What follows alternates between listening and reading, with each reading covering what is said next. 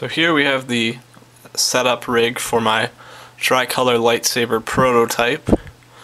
We have a 3-watt tricolor Luxion LED, a couple decoupling caps, some MOS transistors, a pair of push buttons, the microcontroller that we're powering this with. It's a PIC18F2221, indicator LED, and a potentiometer.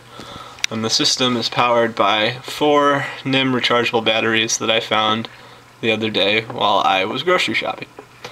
Currently, I have the ground line disconnected for power consumption reasons, but when I go ahead and plug it in, the system starts up. The indicator light is currently flashing red. That means that the currently selected color is red, and the flashing means that it is not editable.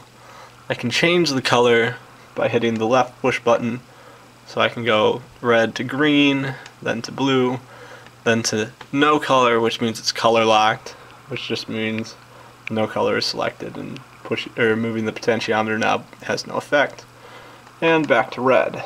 And I can make the system, I can edit a selected color by pushing the right button.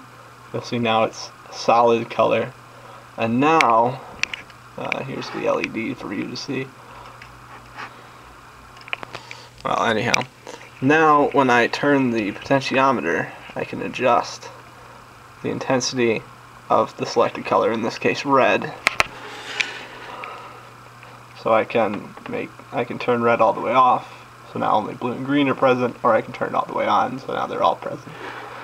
And I can switch colors this way, so I can switch to green, and I can do something similar with green. I can turn green all the way off.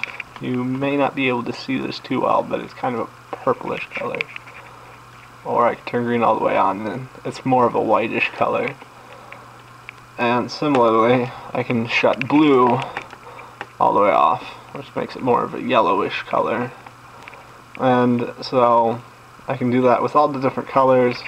If I leave it on editable mode, it automatically shifts when I select a new color. So when I select red now, since the potentiometer is all the way to the left, it's in off mode. So when I push this button, it's going to go straight to green because red will suddenly shut off as well.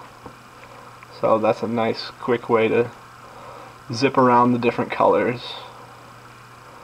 So anyhow, you get the idea. This is my saber rig.